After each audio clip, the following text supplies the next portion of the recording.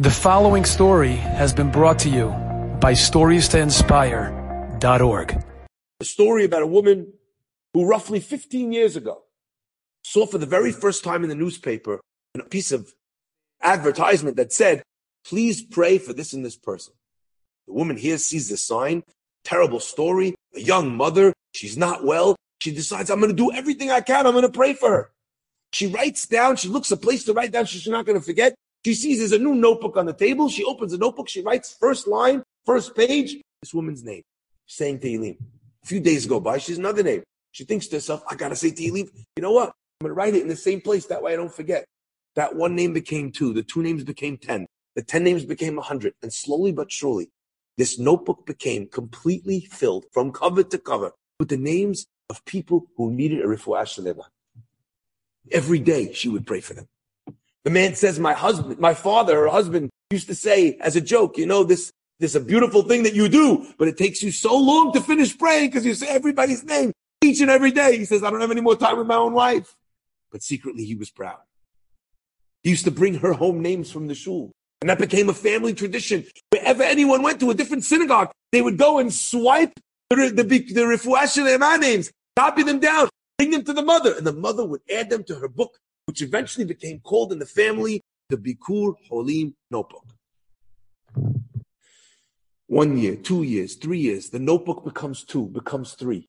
And every day she says refuah shlema for each and every name. Not a day goes by. After 15 years, the man says, my father started making fun of my mother.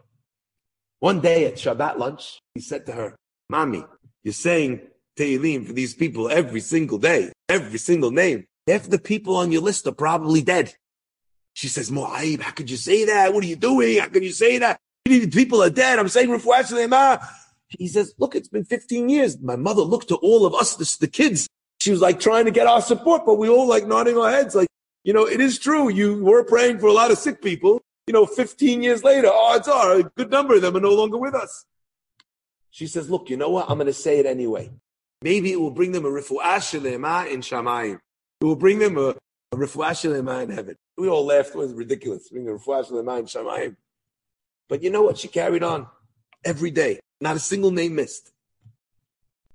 It was a short while ago that one day at a Shabbat afternoon, my mother all of a sudden had a seizure at the table and she dropped on the floor. No screams, no yelling, no pain. 1 second she's sitting with us. 1 second later, she has an aneurysm in her brain. Her body is on the floor, lying there. We don't know what to do. We call Hatzalah. They come, they pick up the body, they rush her to the hospital. And we're all sitting there thinking to ourselves, it's Shabbat afternoon. She hasn't yet said her Tehillim list. We're going to say her Tehillim list. And in that merit, we should be able to see her refuah shlema for our own mother. They divided up the many notebooks. She was already an expert at going through them. She knew the names by heart. But we divided the many notebooks, and still it took us ages to get through the names that she prayed for each and every day. By the time Shabbat was over, we rushed down to the hospital, only to be met by the doctor. And the doctor says to us, I'm so sorry. There's nothing that we can do. There's really no hope. There's no brain activity. Be prepared to say goodbye to your mother. It's only a matter of hours. The family was broken. We let everyone in the family know. And one of the nephews heard the story.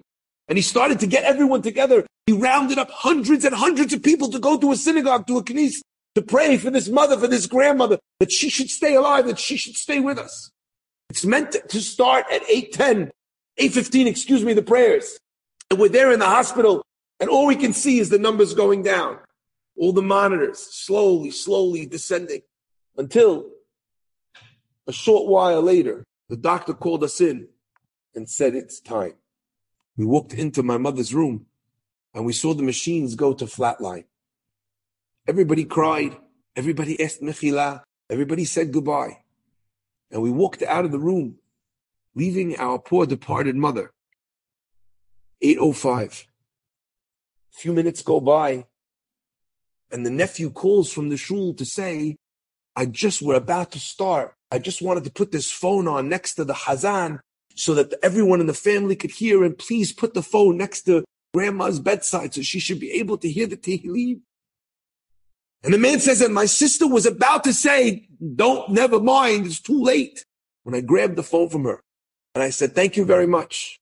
When they're ready to start, please call. We're going to put it on loudspeaker. And he hangs up the phone. She says, what do you do that for? Why'd you tell them that she's gone? And I said, and there were tears in my eyes. For the last 15 years, Mommy said Tehillim every single day for lots of people who were dead. They can't say it once for her. The tefillah will help her in Shammai. A few minutes go by, and the phone again rings, and they turn it on, and the sounds of Tehillim fill the waiting room.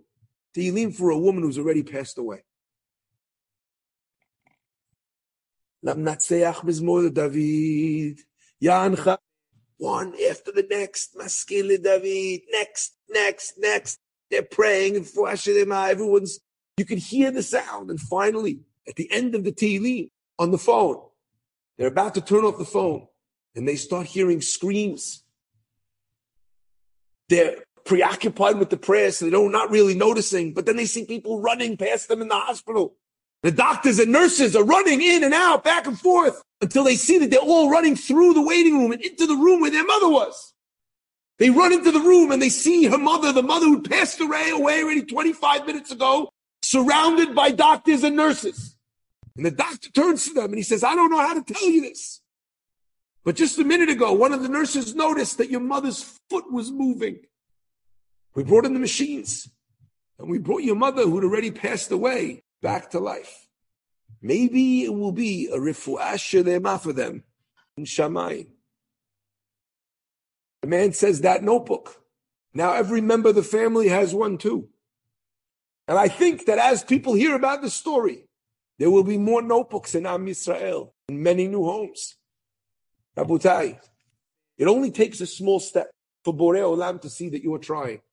Once Borei Olam sees the care and concern in your heart for another Jew, then Borei Olam says, what about you? Enjoyed this story? Come again. Bring a friend. StoriesToInspire.org